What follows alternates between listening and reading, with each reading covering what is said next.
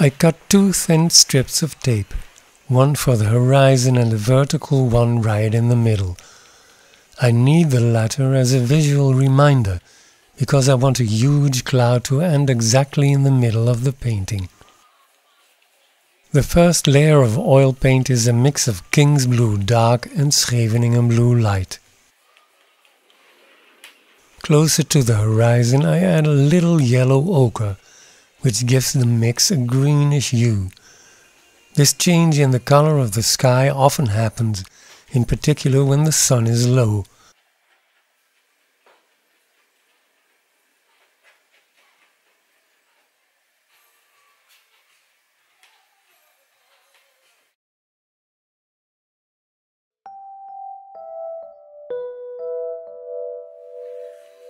By removing the paint with my rag, the dark base layer becomes visible again. I use this technique quite often, especially when doing preliminary studies for larger work on panel. The advantage is that in a relatively short time I get an excellent starting point. The broad lines of the painting become visible in no time.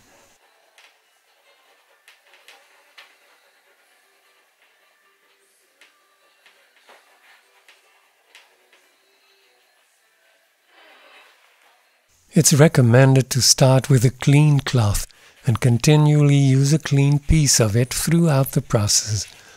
Otherwise, you will spread the paint you just wiped off onto another part of the painting.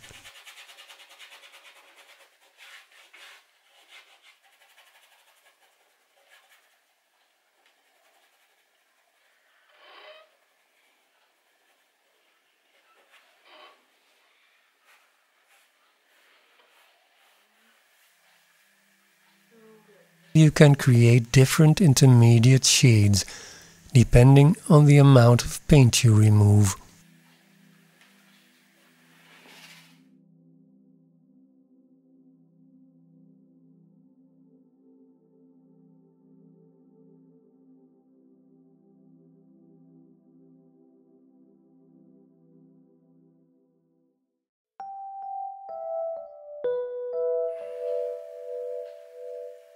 The glazing technique consists of applying transparent layers that allow the underlying layer to still shine through.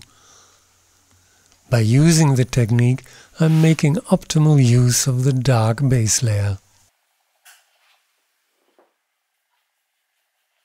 Higher up, the cloud catches less sunlight, resulting in a dark and colder color. That's why I'm gradually adding more indigo to the mix.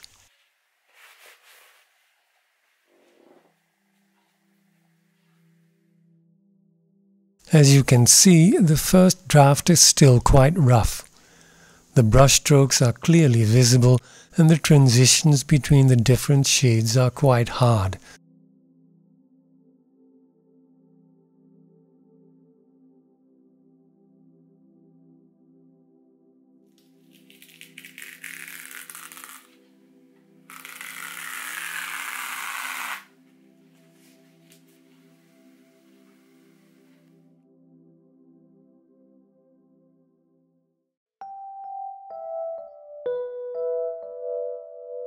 For me, fine-tuning a painting is the most relaxed part of the process.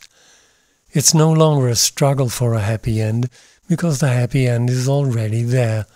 At least, that is what I think, and that's the nice thing about painting. My opinion carries the most weight. I applied two pieces of tape, one above and one below the horizon, with a narrow strip of the painting in between.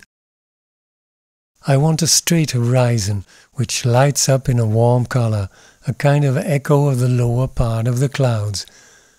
And again, I'm using the same mix of brilliant yellow, burnt sienna and vermilion red, but this time with a larger portion of vermilion red.